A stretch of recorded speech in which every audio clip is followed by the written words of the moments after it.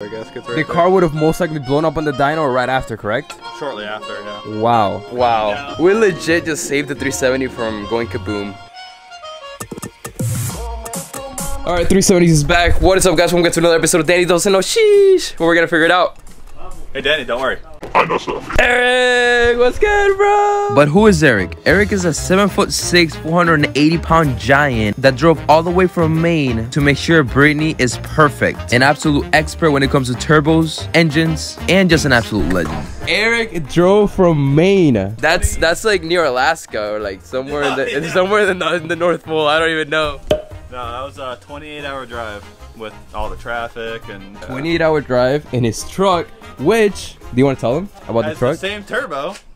That's his car. See, guys, I wasn't lying. Yo, he drove with a huge trailer, 20+ hours, and we're gonna finish the turbo build In 4 days.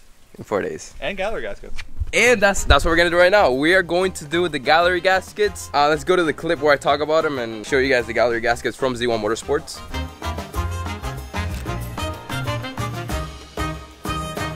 And so this is from Z1 Motorsports. I'm gonna leave a link in the description if you guys want to go ahead and buy this yourself. Oh, we got a cool lanyard, bro. Oh, look, we got O-rings. We got the, I guess you could say these are the better bolts. Better bolts. They're the same bolts, but they're hex instead of Phillips.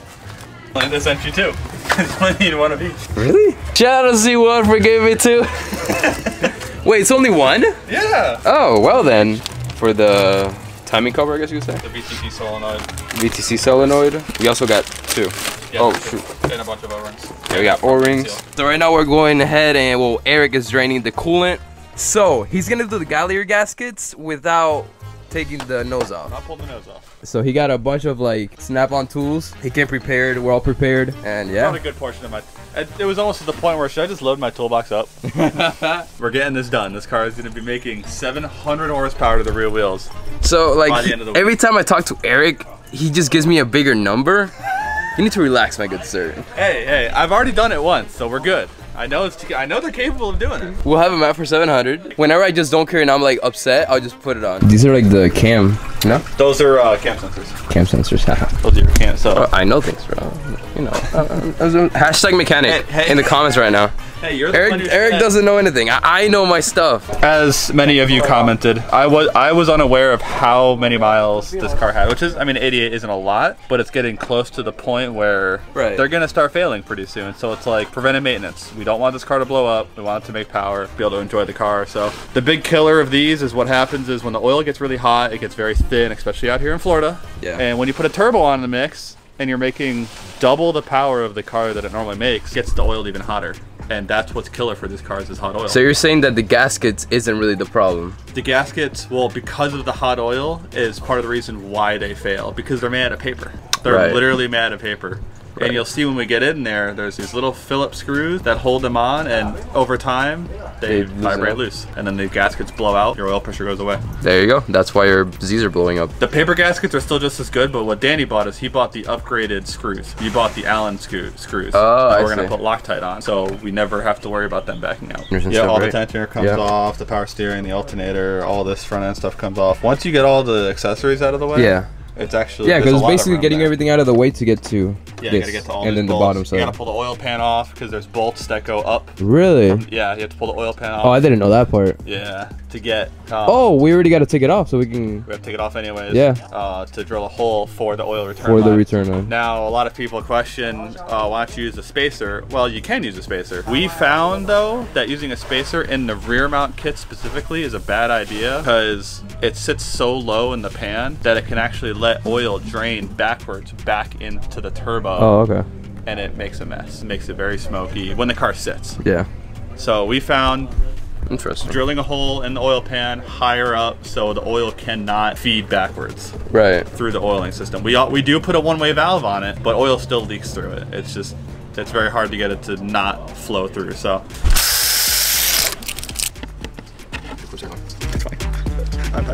So the first thing that we do is you have to pull off all your front accessories, serpentine belt, power steering pump, the alternator. You have to pull to the side. AC compressor can stay where it is. A couple things you need to look out for when you're doing these two is right here is your oil temp and oil pressure sensor. You gotta be careful with these or else they break. they snap right off, and then you have to replace them. And that's not easy to do on these because it's very easy to crack the oil pan on. Where the sensor is, there's a very small sidewall, and these are called NPT fittings. Thread is angled, so as you tighten them in further, it creates a better seal, but you can crack the oil pan right here, and then your upper oil pan has to get replaced. I'm dripping in sweat, and I'm not okay with it. All right, Eric just got the alternator's off. Alternator's off. Power steering's off. Wait, can you grab that bolt? Look at what? So what are all these bolts? Like 12 mils or 14 mils? Basically, the entirety of this motor is made up of 12s, 14s, and 10s.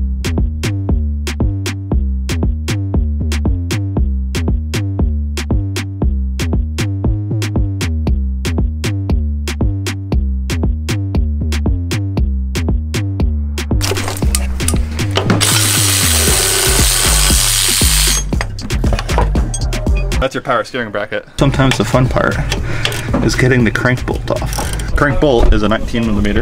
No. There we go. There you go. Pretty sure you got it. Yeah. Yep. Yeah, there you go. But I put a 19 mil socket on it. Then I shove a pry bar in between the little slits right here in the back. You'll see when I take it off.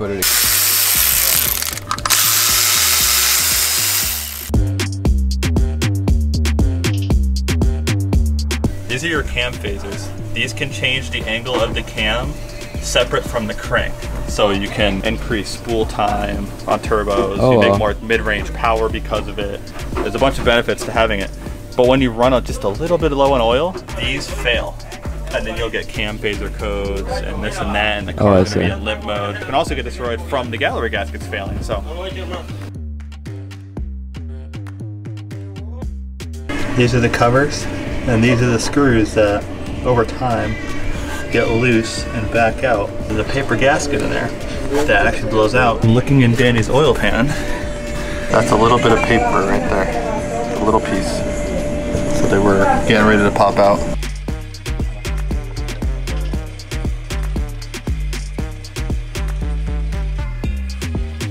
When I pull the timing chains off these, because I don't pull the valve covers unless I have to, I set the motor at top dead center. I work on these motors and I'm doing just gallery gaskets and not changing timing. I make sure to set the motor at top dead center. There's a couple different ways to know that you're set at top dead center. When all the cams, the groove there and the groove there are pointed both at that angle on both sides. That tells you right there that the motor's at top dead along with. And there's a little line on the oil pump. When the keyway and the oil pump line right here lines up, that means that the motor is at top dead center.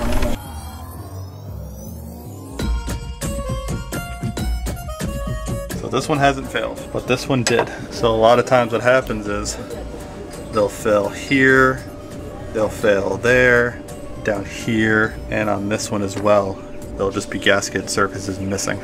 That's what causes your Nissans to blow up. When I was ill in bed, my friend took apart the gallery gaskets, and turns out that mine were broken. And it was recent because we looked in the oil pan and there were chunks of it. He already showed it, but there was little chunks in the oil pan. Dude, and literally if we had not found this problem right there, these are gallery gaskets right the car would have most likely blown up on the dyno right after, correct? Shortly after, yeah. Wow. It would have blown out more gallery gasket and it would have ended up losing oil pressure on the dyno, and yeah. Whew, shout out to Eric. No, actually, shout out to whoever commented, because we were not gonna do the gallery gaskets, and I'm like, Eric. I was thinking about it, because I thought this was a later year. I didn't realize it was an 09. Right, you thought he had less miles. I was like, Eric, people keep commenting about doing the with 88. I'm like, it's getting close. Wow, we legit just saved the 370 from going kaboom. This guy, he's driving 28 hours straight.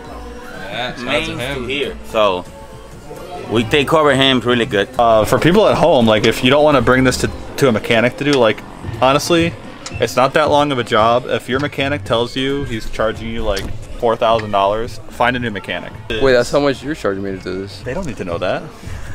I would honestly be scared to try to do this by myself. Like, you could do it. I would have done it, but I would have been like, damn, this is like something pretty serious. I gotta be focused. I gotta make sure I don't mess up the timing, things like that. And like I explained when I was pulling it apart, when you set the timing to not do it wrong, you put the motor at TDC, or top dead center, which is where the #1 cylinder is at the top of the stroke. Oh, okay. And you know that by all of these grooves facing that certain way.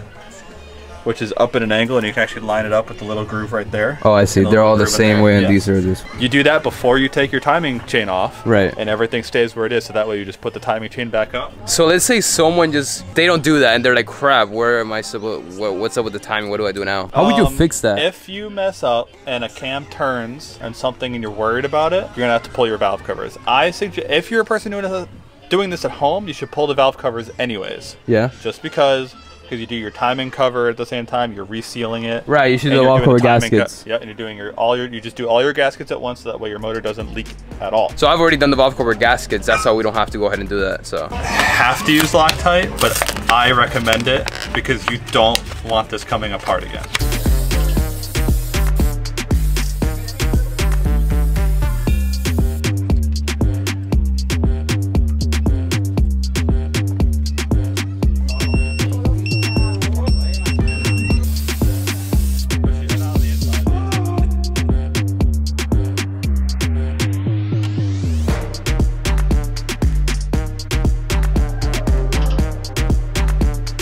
Timing on this motor, you have these timing tensioners. You have to push down on this pin and push it in this plunger to release the plunger all the way in, and then there's a little pin on the front that you can stick a paper clip, or I'm using a pick in this case, but it doesn't matter either way. There's different colored markers. Now the OEMs, which is what this is, have 2 yellows and an orange. The 2 yellow timing marks are for the cam, and the orange is for the crank. You put the guides on after, because you'll never get it on otherwise. Now one thing I always do is I know that I have the timing set properly, so I always push out on the tensioner. Make sure it clicks a couple times so it's got as much tension on the chain as possible, so that when you start it for the first time, it can't possibly, it still could, but it's less of a chance of it jumping timing. Yeah, on this side we're doing a more experienced style project. So Eric had the brilliant idea that we should go ahead and paint this black. I mean, I think it'll be really cool right now. It'll give it a more meaner look from the front end.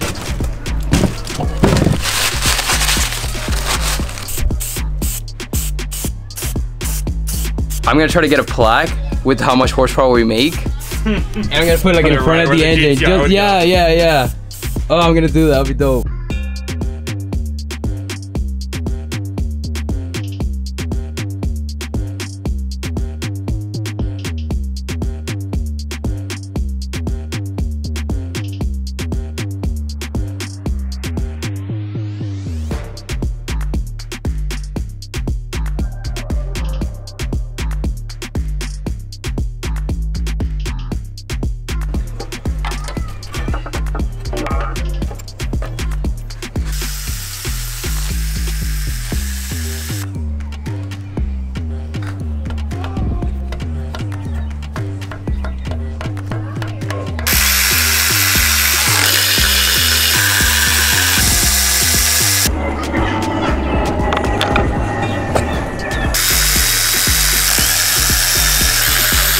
Look, I'm helping, bro. Look.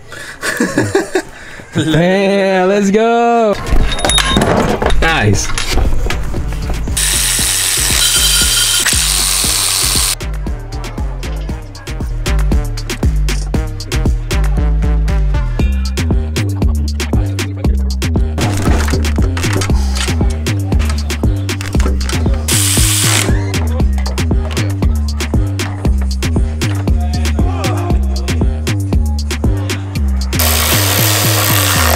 This is why you always check your pickup tube, because I actually found the remnants of your gallery gasket that broke off in the pickup, and that could have caused an oil starvation issue, also blowing up a motor. Dude, so did we see Brittany? Yep. Okay, so it's time to drill into the oil pan. You want to tell them why we're drilling into the oil pan? Why we're drilling into the oil pan is what I was saying earlier. Right. Yeah, for reasons so it doesn't cause oil to go back to the turbo and kill it. Because we don't want to do that. It'll kill the oil seals. On the top side of the oil pan, right? The top side of the oil pan, yeah. Because I didn't notice, but 370s have a 2-piece oil pan, so do correct? The Gs, yep. And so do the Gs? Yeah, they have an upper oil pan and the lower oil pan. We're doing on the upper. We're doing it on the upper. Okay.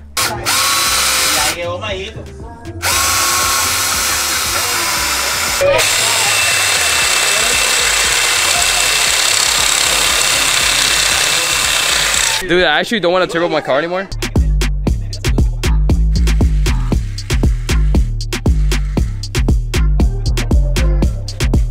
And I always put RTV on the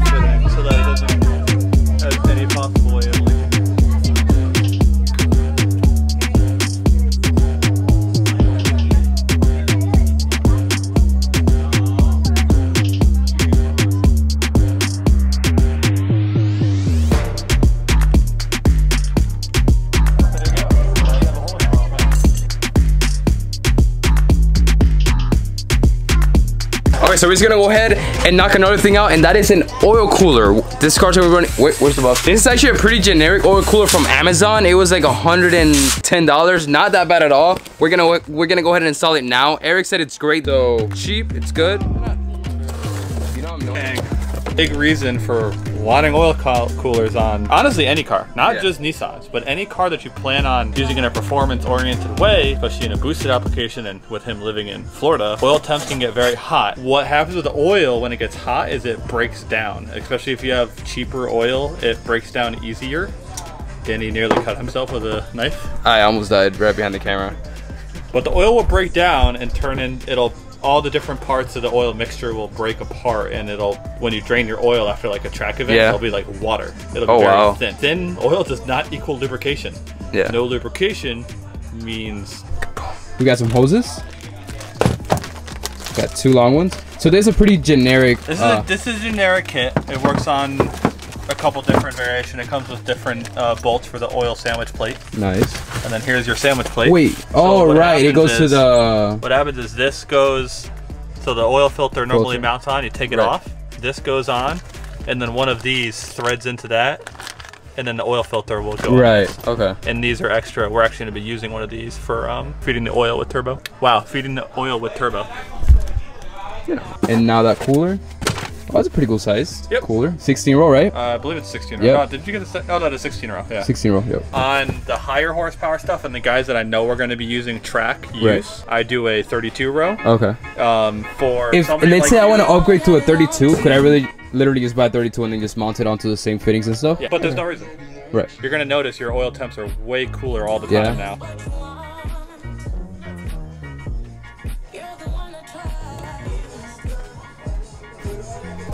You can move it later. Yeah, I'll probably do that. You need to save paint it black.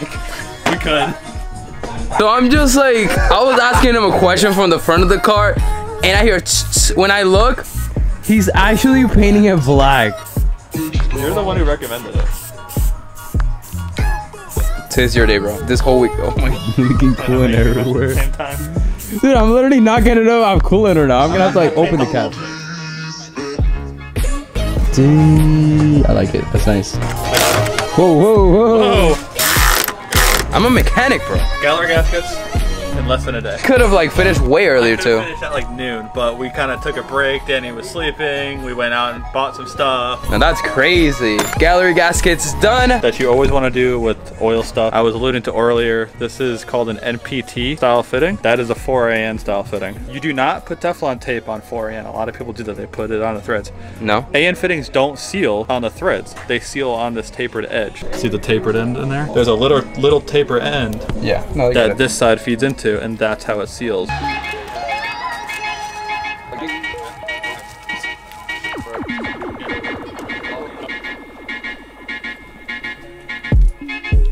Take me to your heart.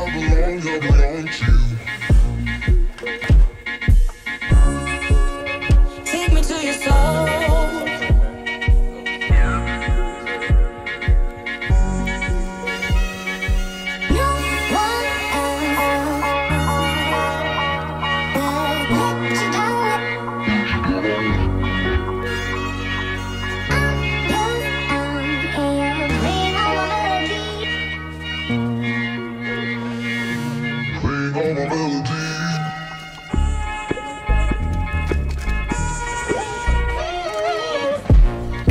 So as you can tell, the clearance here is very tight.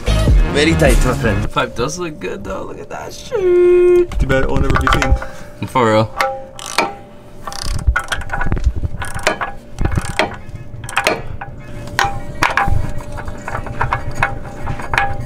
Look at that. With that being said, we're under the car. As you can see, there's some piping on. The series that's coming out after this video, it's absolutely insane. So be sure you guys watch every single episode. Leave a like, subscribe, and push the notification bell to know whenever the series drops. I'm super excited. Shout out to Eric for driving all the way down from Maine. Man is a legend. He's behind the camera right now. That's how you fix the galley gaskets. Thankfully, we literally saved the 370Z from blowing up, which is absolutely insane. Funny thing is, usually people ignore YouTube comments. I actually enjoy reading the comments, and I actually take into consideration a lot of things you guys tell me. So I took into consideration the galley gaskets. He agreed. He did. He messaged me. He's like, hey, people are saying galley gaskets. I thought the car was like a 2012 or something like that. I didn't know it was an 09. So yeah, and then we opened it up, or Eric opened it up, and as you can see, sure enough, it was missing a big chunk. That wasn't the what do you call it? The oil. Yeah, I found the piece of paper in the pickup. In tube. the pickup tube, right? The pickup tube. So that could have been really bad. That could have been bad. So we saved Brittany from blowing up. Dyno Day is literally a couple days away. We've been able to do all this in the matter of like 3-4 days. Absolutely insane. So stay ready for the series. Well, we're already doing the series. So smash that like, subscribe, and with that being said, I'll see you guys next time. Peace. Hasta luego.